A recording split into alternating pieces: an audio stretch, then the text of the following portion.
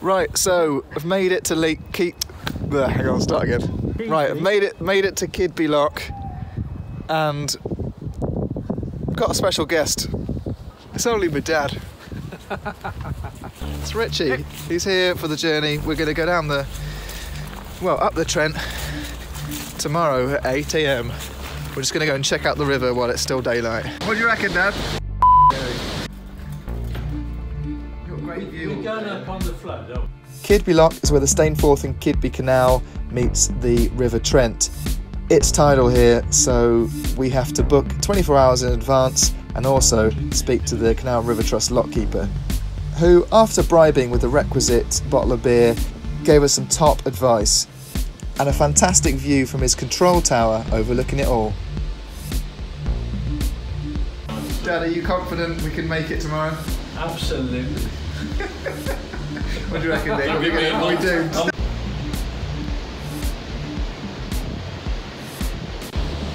This is where the unsuccessful boats land up.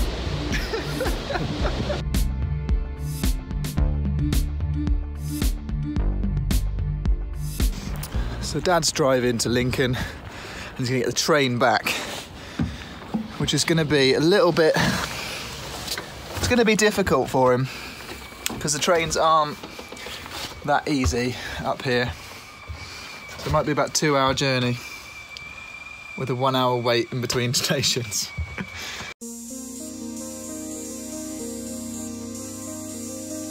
And it's time to get on to the tidal river. I don't know if I'm ready for this yet, but we'll see. Won't be able to vlog on the way, I don't think, because it'll just be too loud, and we'll be trying to keep our wits about us. But hopefully we'll get some nice shots anyway.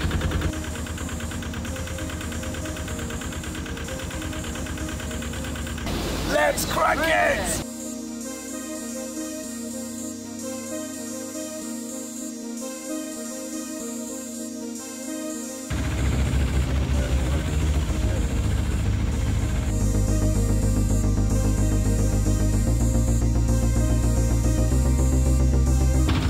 I'm going to try and navigate whilst Dad takes the tiller, because there are certain things you have to watch out for. Like, we've just had to make sure we go to the right side of that bridge just now, or the left side, which, so if we had gone right, we might have got stuck in a sandbank. So you have got to be really careful. But it's common sense. Stay away from the inside corners.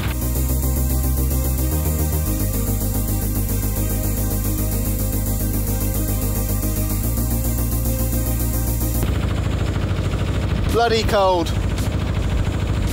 Better off doing this in the summer, I think, and as Dad just said. Don't want to do it at night. No. Well, I can't because I've got no navigation lights anyway, so. But yeah, we're doing all right, I think. We've got perfect weather.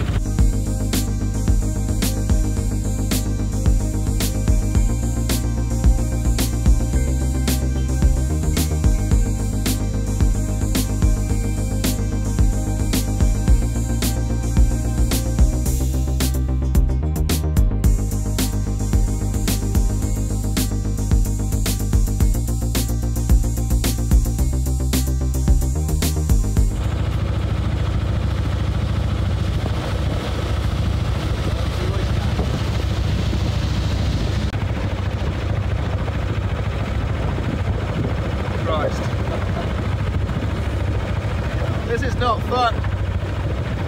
We're going up and down now, and it really shits you up. She's thinking, oh my God, is the water going to come over the side? No, but we're all fine. It's just a bit, considering how calm the water is generally.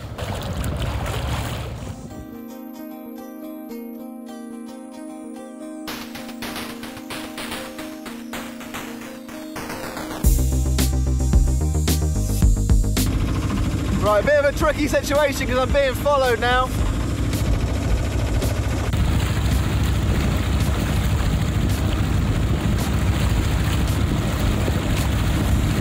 Being on the river, there should be plenty of space for them to pass easily.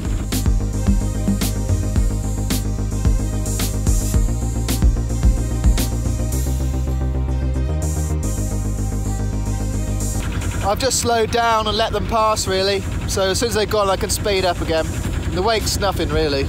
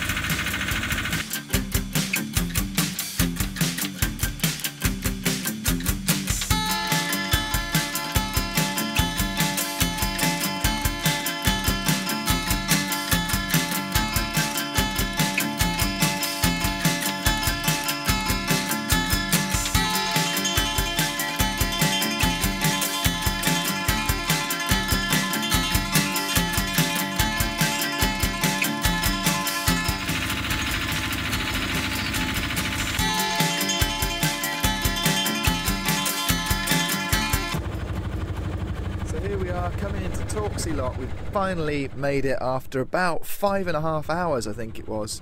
It doesn't normally take that long, but we were just really slow. I mean, my engine sounds like a beast, but it's only 13.5 horsepower, so it doesn't churn out that much power.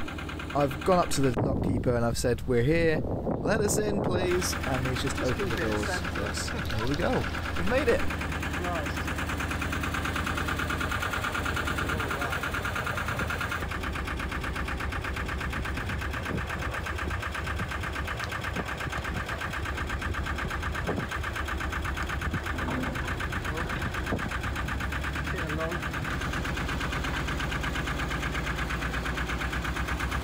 Brought some in with us as a gift. Yeah.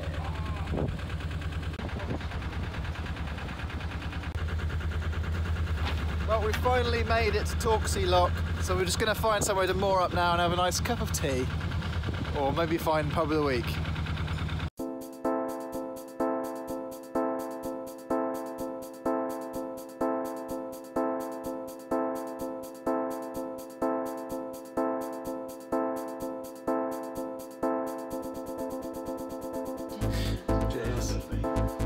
There's only one pub at Torksey Lock, but fortunately for us, it had everything we needed. Real ales, home-cooked food, friendly locals, and to top it all off, they even let us put on the rugby. Just bumped into Gemma and Carl, lovely people. We've got this amazing, real traditional old boat, narrowboat, and they were heading on to Chesterfield Canal. So I thought it was shut, but apparently it's going again. Very confusing terms. Oh, bloody hell. How did you get on with the swing then? Did you ever go? The Sheep Whisperer, this Sunday on BBC Two. And that's the end of part 1. I hope you'll join us on the next part, where as we go into Lincoln along the Fossdyke Canal, which is a Roman canal, so that will be interesting to see. But until I see you next, take care and keep on cranking it.